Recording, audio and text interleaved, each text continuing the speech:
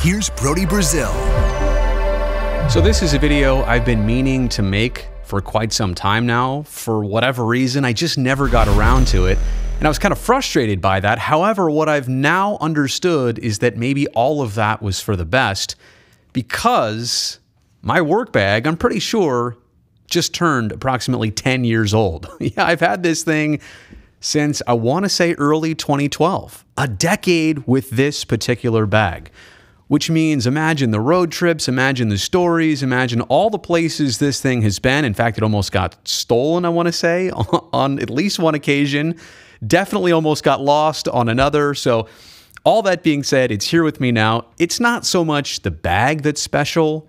It's what I put in it, what I use in this bag. What exactly could a broadcaster need on a regular basis? I'm about to go through that with you here. But I also just want to tell you, this bag in particular, I have enjoyed it.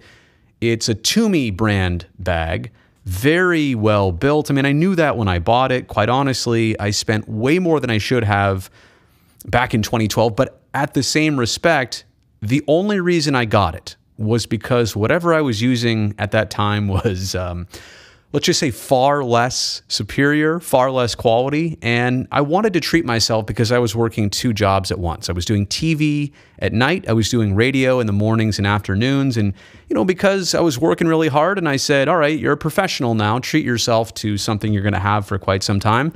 That's this bag. I don't even know the model of it, but the brand obviously is Tumi.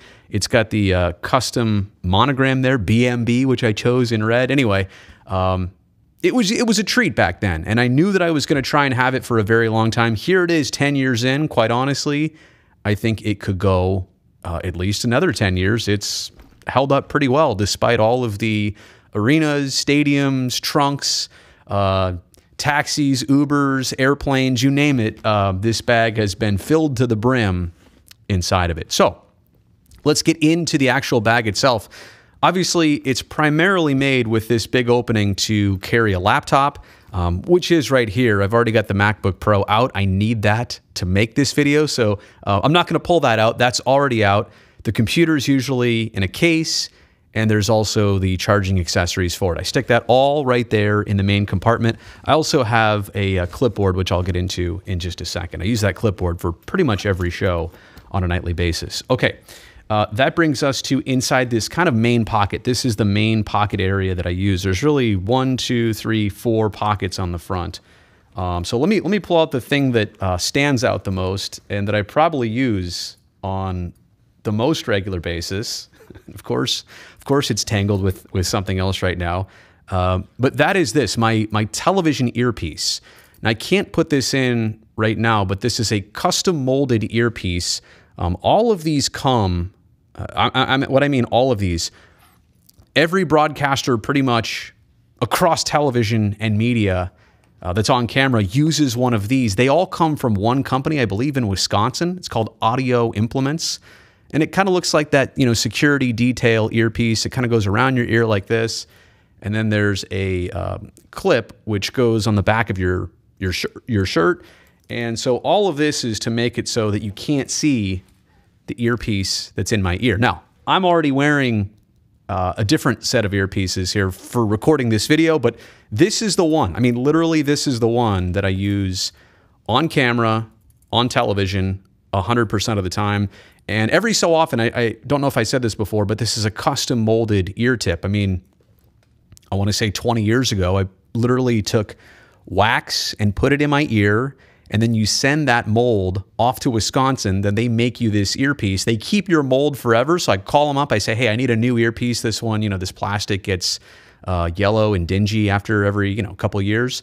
They just send you out a new one that's been custom made. Your ear shape, your ear canal does not exactly change. So I have one for the right ear. I have one for the left ear, and they send me these, every couple of years when I need them. So that is front and center in the work bag. Again, I literally use that on an every day and night basis. I don't carry a lot of cables in here. I'll show you how I've cut that down in just a second, but this is the standard USB to Lightning iPhone adapter. This is the only one I carry with me because sometimes my phone battery by the end of the day or night is pretty low, and I do have a multi-cable here, which I'll show you, but this is really the only one that I carry because, you know, phone batteries die over time, and I definitely want to have that. Next thing I'll pull out is actually these Shure earbuds, the ones I'm wearing right now. These are the SE215s, I believe. So I'm using these right now for the video, but I also carry these just in case I can't use this earpiece, or I want to have two earbuds, one in each ear. These also seal quite a bit better in my ears. So if I'm in a very noisy environment, we're doing a remote broadcast somewhere where there's a lot of people, when we used to do that, I pop these in. But these are also good because I can use them, obviously, with an iPhone. So here is the adapter for that. I guess I'll hold it closer to the camera. So I have an adapter for that, plus every single other adapter you could imagine. This one right here for, well, it's not focusing, but this is a 1/4 inch mono adapter. I believe I have a stereo one in here as well. So pretty much all the adapters you could need in this little pouch. So these headphones. So far, earpiece and this lightning cable and these headphones, and that's what we've got so far in the bag. All right, what else is in here? Wi-Fi hotspot, right? You got to have one of these. You never know where you're going. You need Wi-Fi. This is a Verizon Jetpack. So I definitely use that on more than one occasion on a pretty regular basis. That's pretty handy to have. Let's see what else here. I've got, these are desk keys that I just keep on a pretty obvious keychain. Like, don't lose this thing. It's kind of like this, this stretchy thing. And here's my desk keys at work. I lock some things up in my desk at work. So those are always with me. Let's see, what else? Oh, I've already done a whole separate video on this broadcaster's favorite pen right here. This is the Bic 4-color, red, green, blue, and black. These are great for keeping score, for making notes. Broadcasters love these because these seem to never run out of ink, and it's 4 colors all in one. Watch your favorite play-by-play announcer. They will likely be using one of these pens to make their notes. It helps you sort through information to have it color-coded however you like. So this is my #1 pen. I do have a couple backups in here, but to be quite honest with you, I'm always pulling out this guy first and foremost. All right, anything else in here? I think that's pretty much it in this kind of main pocket area. There's also like a back pocket area, but there's really nothing in there right now. Okay, so let me throw this stuff back, and I will unzip the next door #2. What's behind door #2? All right, put that all back in there because I'm actually going to go downstairs and use it tonight. All right, here we go with door #2. Now, this is more of an odd-shaped, like, longer pouch. There's this one in front of it. There's also this one in front of this. I'll show you what's in here in a second. But this is a pretty deep one. I mean, I could literally stick my whole hand in there. How about the makeup bag and makeup supplies that I don't even use these anymore? I'll just show you what's in here. Let me put this down. This is a product that I had been using for 15, almost 20 years, MAC Studio Fix. I am the color, which maybe you can see on here, NW30. That's neutral, warm, and then 30. It's the color of my face it's supposed to match. Looks like that. I mean, oh, look at, oh, that's pretty cool right there. Look at my myself in the reflection. Anyway, makeup here, there's usually a little applicator pad below. I know some people are very familiar watching this, what this is. Some people have no clue.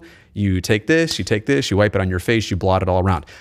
I also have a video I made earlier this summer, or this past summer, no, last year summer on my channel. I don't use makeup anymore on television. I generally just do not do it. I'll blot off a little bit of oily skin, but unless something is mandatory that I absolutely need it, like a huge blemish or something, or a skin irritation, I've just stopped wearing makeup. I explain why in that video. I will save that for you to watch it some other time. So there's this, which kind of this is foundation and powder, and basically this kind of just covers up. It kind of makes your skin all one color, all one tone, and then it kind of puts a matte finish on it so you're not so shiny. And when you get in front of television lights, yeah, your skin, all those oils are going to create a huge shine on most people's faces. So Again, I just blot it off with kind of like a towel, a paper towel, something like that. But that's what the primary focus of, or purpose of this makeup is. And then there's more of like a cover up here, which includes this brush and includes, what does it say here? Studio Finish, oh, concealer. That's what this is called. Also NW30. So I matched up the same colors here. And this one has, it's kind of like a little creamier finish, and you just literally kind of dab it like a paintbrush, and you, again, you cover up little spots. But I have not used this stuff in years now. I don't think I've used makeup since the start of the pandemic for television purposes, at least not that I can remember. I mean, maybe once or twice here or there, trying to cover up something bad, you know, skin malfunction or whatever, but that's pretty much it. So that's in my bag. What else is in here? Okay, I have, and I gotta be careful here and cover this up because it's got my phone number on it. So I'll hold it this way. This is a Logitech mouse. I don't actually know the specific model number. Oh, it's the MX Anywhere 3. Now, what's cool about this, I'll just cover up my phone number, is that you can actually assign it to 3 different computers. So I have this connect to my Mac laptop here. I also have it connect to my work PC, which is downstairs. So it's great. It's a tiny mouse. You don't have to recharge the battery very often. But I use this a ton actually, because I don't like scrolling on the touchpad as much as I use the computer here at work. And pretty much laptops are the only computers I use here. I like to have a good mouse that goes with it. It's got this mag lock or magnetic scroll wheel. I push this button and it kind of free flows. Actually, here, let me turn it on first.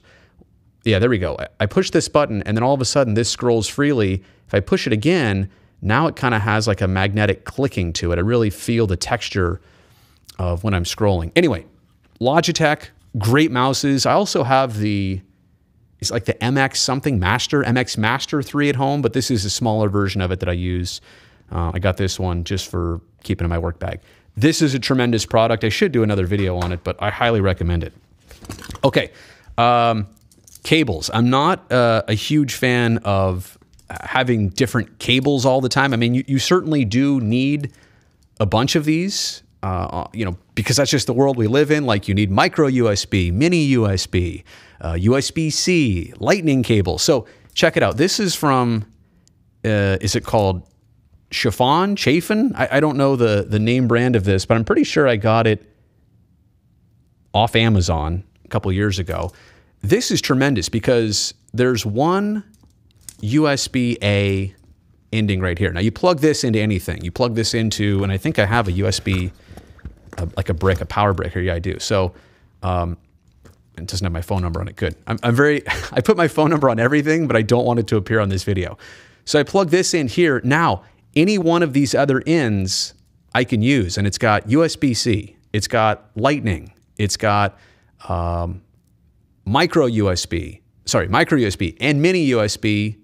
Are there 2? Oh, look at that. There's actually 2 micros. 2 micros, a mini, a lightning, and a USB-C. So I don't need all those cables. And the best thing is, I mean, clearly you can see this cord, this is not tremendously long. I mean, what's this whole thing, like 6, 7, 8 inches? So all of these fit in your bag quite well. You're not having to coil up a bunch of different cables. And when you're done with it, I mean, it literally just hangs like that. So I saw this somewhere online and I was like, that is the perfect thing for my work bag, because you never know what the device is, right? Like my hotspot, it uses USB micro, but I could charge my phone this way. I could charge this mouse. Occasionally it does run out of battery, but I could charge that with this cable. Pretty much everything you need these days comes down to all these different adapters, and you have them all right here, all in one place. So that's that. Let me see, is there anything else in here? Oh, you're gonna like this. This is legitimately just a sewing kit, a small sewing kit. You never know when you're gonna need, and I think there's some buttons in there, definitely some scissors.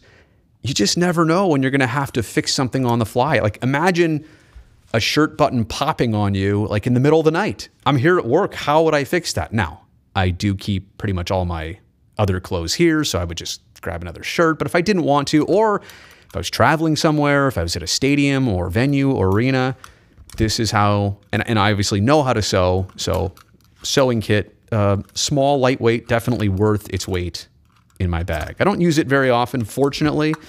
I'll put everything back here, but to me, that was a solid thing a couple years ago that I decided to put in my bag and keep there on a regular basis. So that's pretty much these two front pockets. Down here, I don't even know, do I have anything in here? No, there's nothing even in here. This is kind of a smaller pouch, barely any space in there. Down here, there's a little bit more space. Sign of the times. I don't know when you're watching this, maybe a couple years down the road, but a KN95. Got to always have a mask with you. That's an extra one. That's not the one I'm wearing, but tonight. Okay, now this definitely has my phone number on it, so I'm going to cover this up. But this is a breakout like box. It's a USB-C here. This is all for my laptop. And what this is USB-C out of it, but it also provides me with a couple USB ports. I can plug an SD card in here. It's got hardwire Ethernet right here. So all of my cables I need to plug into my laptop, I can't necessarily do it in this version of the MacBook. It only has two USB-Cs. So this device allows me to plug in USB-A type cables, or another USB-C, or HDMI out. I used to use this for my live streams so that the computer output would come out of this HDMI output and go actually into my live streaming switcher. So again, this is kind of a jack of all trades type device. It does so many things. It's not very big, but I keep that in my bag. Okay, I guess those are all the front pockets. The rest is pretty simple. There's only this main area, and there's kind of like 3 different pockets in here. There's a back, and it's padded better back here where the laptop goes. And then there's kind of a middle area. There's a zipper in here, but again, it's kind of too thin to realistically to use.